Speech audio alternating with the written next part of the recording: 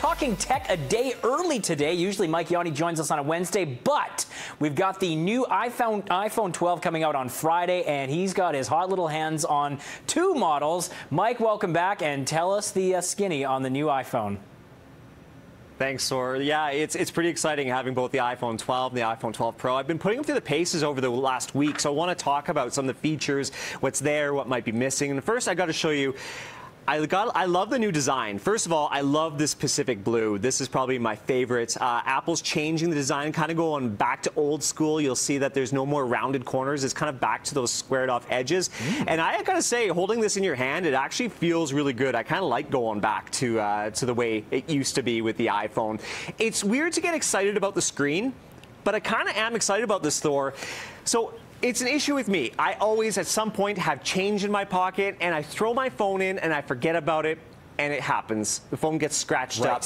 So Apple teamed up with Corning this time to create something they're calling, it's not glass on the front, they're calling it ceramic shield. Basically, it was a specialized crystallization process that Apple claims is much more resistant to scratches, and if you were to drop it, and I gotta say, I did not drop it over the last week, thankfully, it's 4 times more resistant to breakage and cracking if you were to drop it. For me, that's a huge plus. We'll see over time if that really is the way it is. So that's not the Pro. The Pro's the red one. No, that's the 12. This is the Pro. The Pro is the blue one here. It's got the 3 cameras. Now, I'll get to cameras in one moment.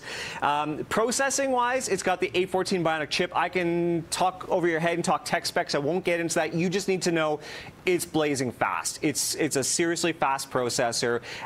Downloading, launching apps, it's a breeze. Now, let's get to the cameras. That's one of the features that people really care about when it comes to the camera. Between the iPhone 12 and the iPhone 12 Pro, the biggest difference, the Pro, has the extra telephoto lens. Of course. So I went out and took some pictures, and I'll admit it's been snowy and gloomy over the last week here. So I did my best to capture some colors with it. So we'll bring up a couple of photos. The first one I want to bring up is some leaves I found on top of the snow.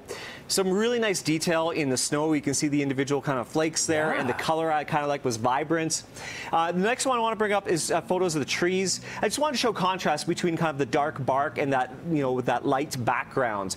You can take stunning photos with this. And on top of that, dark mode, which is introduced in the iPhone 11's brought back. You can take really great photos in low light. Bring up a couple. There's a skeleton owl that my daughter had, so I took it in the basement, next to no light, Thor, at all. There was just a sliver, because it was in the basement. And yet it illuminates, the iPhone's able to bring up details in the skeleton.